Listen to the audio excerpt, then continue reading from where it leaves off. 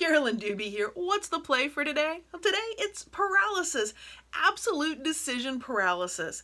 I don't know if that's ever happened to you where you're trying to figure out what's the right way to do it, how should you do it, the most efficient way to do it, how's it going to look when you're done. Yeah, that's where I was stuck and trapped, and I needed out of that.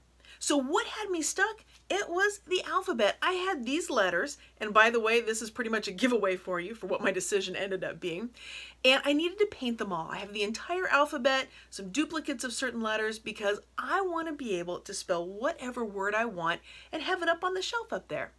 Now, I had a lot to think about, I had a lot of decisions to make, and I wasn't getting anything done, but I had a deadline, I had a time limit, because I wanted to spray paint them, because I wanted this to go quickly.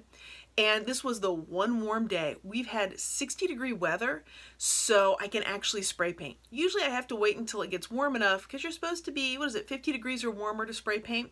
So I took over the garage, and I knew I just had today to do it. So I had to make a decision, because the alternative was I was going to have to get out a paintbrush and paint each one of these individually. And that is just not in my patience wheelhouse right now. So here's what I did with them.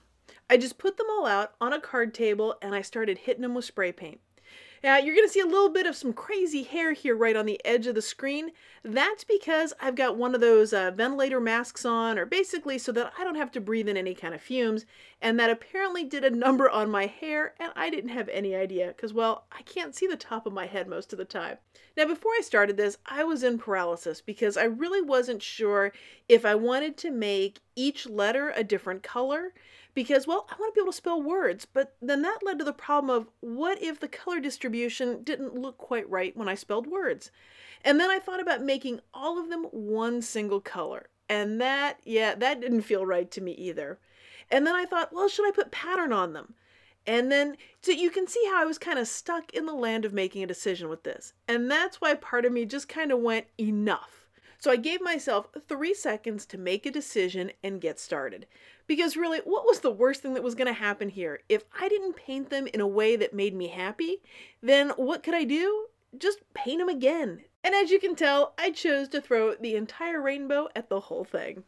So what kind of spray paints am I using to do this?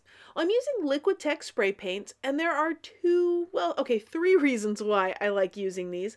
One of them is the colors, because they're the colors that make me happiest.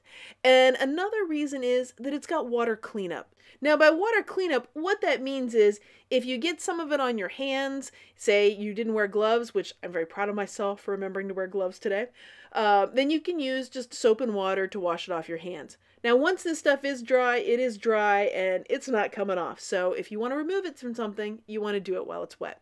And obviously that paint tarp that I've got there, the color isn't coming out of that. And the third reason is the low odor. It doesn't have a super strong smell to it compared to other spray paints, so that when these things are all dry and I take them inside, I'm not going to get that smell of spray paint. Now I could have stopped at any point here. There's plenty of color on these letters. They would have done the job that I wanted just fine. So why didn't I stop? Because I was having fun putting color on stuff. Just adding one color after another, having color spray and splatter, drips and runs and all that kind of stuff. It was just fun, so I kept doing it. So when I thought I had everything sufficiently rainbowized, I let them dry and then brought them into the studio. And hint for you, I actually didn't have all of them colored in. Yep, one of the letters is going to stay brown because I didn't do the proper side of it. So unless I want that letter to forever be backwards.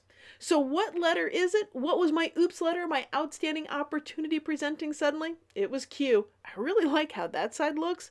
But no matter how I turn it, it still doesn't quite look like a Q. This is the way that it really looks like Q. Now it's brown, and I'm just going to call this an oops, an outstanding opportunity presenting suddenly. And I think in honor of that oops, I'm going to keep it that brown. At least that's what I say today. But at any point if I want, I can always put more color on it.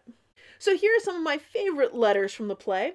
Now, gathering up the entire alphabet here, that was a little bit of an adventure all on its own, because these letters were on clearance at Joann's, and they didn't have everything in one store. So how many stores did I have to go to amass all of these?